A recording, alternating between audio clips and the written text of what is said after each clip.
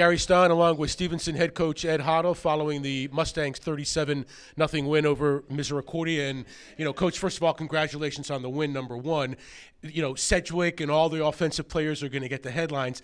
But let's start with the line of scrimmage. The offensive line did a tremendous job today. I know you've revamped it a little bit. Just talk about their play and how that led to what happened. Well, I think it's been a work in progress, and starting the season with so many young guys and getting them the game experience has been huge against some pretty high caliber competition over the last 5 weeks, and they've gotten better every week, and I think they're going to continue to grow and continue to get better. And they had a great day today, and super proud of that group. And that quarterback is Ryan Sedgwick, number 12, 23 of 31 today for over 300 yards, 4 touchdown passes, no interceptions, clean line.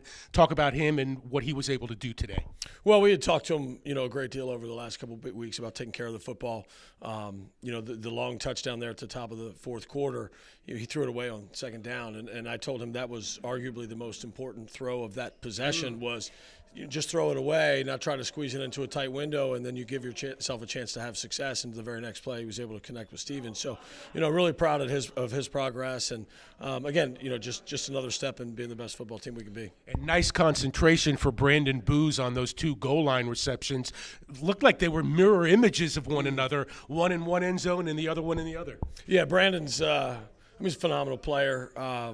One of the hardest workers we have. He's an all-in guy, and it doesn't surprise me to see him make plays. He and I joke about that every once in a while, because we've got some dynamic guys on the outside, and all he does is show up every day and go to work, and plays like that are a byproduct of his work ethic, and again, super proud of him. I thought your defensive line did a great job of holding, obviously, but was very impressed with the athleticism of your linebackers and your DBs really making plays on the ball today. Well, I think that goes back to the scheme that Coach Nelson put them into, and allowing them to play free and allowing them to just play football and not think. And to those guys' credit, they went out and executed the game plan almost to perfection.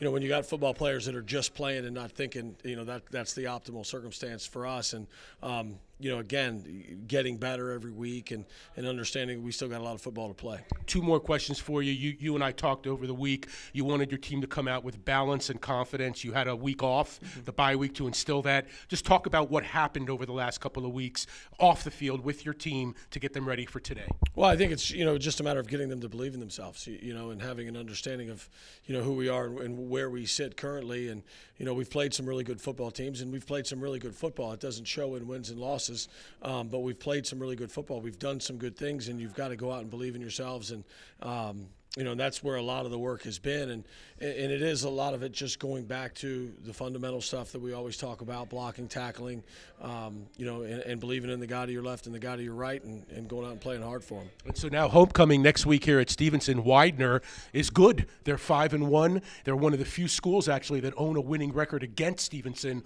all time. So big week next week. You guys want to continue on as far as homecoming and a tough opponent? Sure. We haven't had a chance to look at any of the film yet, but I would anticipate a physical football game, as it always is.